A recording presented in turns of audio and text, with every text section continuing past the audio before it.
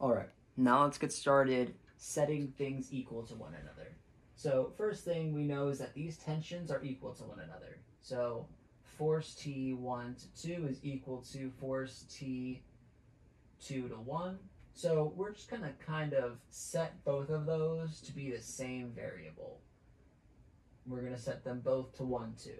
That same logic applies with force T2 to 3 and force T3 to 2. So we're going to set those both as the same variable as well, force T2 to 3. We know this because when you have tension in a rope, one's going this way, one's going this way, and they're both equal to one another, that our tension is literally just whatever force it's going. So if this is 80 and this is 80, our tension is equal to 80. It doesn't matter if it's going left or right. So we can set both of them to be the same variable. Okay? Now that we know that both of these, 1 and 2 and 2 and 1, and 2 and 3 and 3 and 2 are the same thing, I'm going to erase this and then set these both to one another. 1 to 2 and 2 to 3. So it's as if they're the same thing because that's just defining your tensions. Now, sum of forces time.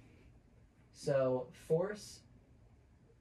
sum of forces in just the box number 1.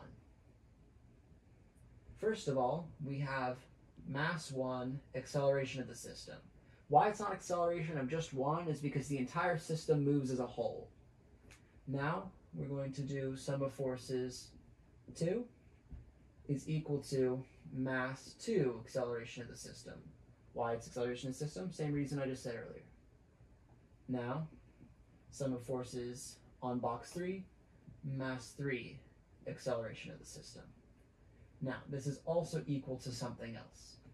We're just trying to define things in our x direction because that's all what it's asking for. Tension is only traveling in this x direction. It doesn't go up and down because the strings aren't going up and down. So we can kind of omit the things that go up. So our force in the 1 direction, the only force that goes in the x direction is our force of tension going from 1 to 2. So that's all we need to write. Now on this one, things get a little more difficult. We have 1 going to the right. First thing I'm going to do before we even do anything from this point on is we're going to set a positive and negative. We have positives and negatives. That means that this is positive, this is positive, this is negative, this is negative. This is positive, positive, negative, negative, negative, positive, positive. This will make our sum of forces 10 bajillion times easier. Now that we have our positive and negative set, we have our force of tension, which is in the x direction, force of tension 2 to 3, minus, because this is the negative one, force of tension 1 to 2. Now we'll do our force in the third box. We have our force applied on box 3, which is, we know, is 64 newtons, minus our force of tension 2 to 3, because that's our negative one. That's why this one's a minus. Now that we've got our sum of forces, we can solve for our tensions, because this is all kind of one big set of equations that we can substitute into one another. Our sum of forces things here are kind of just guidelines. That tells us what we're describing, but this is our actual equations. This is the bread and butter of what we're doing. So we know that m1 times the acceleration of the system is equal to ft1 minus, or not minus, but through 2, t1 to 2. So that means that in this equation, we can substitute this into this. So we have m2, acceleration of the system, is equal to ft2 minus 3 minus this thing, m1, acceleration of the system. Okay? Now, what we can do is we can solve for this t2, 3. So what we can do from here is we can start to solve. our M2 is 4, our acceleration is 4, is equal to force T 2, 3 minus M1 is 2, acceleration is 4, so this is 8, 8 all adds over to here, this is 16, 16 plus 8 is 24. So our tension between 2 and 3 is 24 newtons. That's how that one works.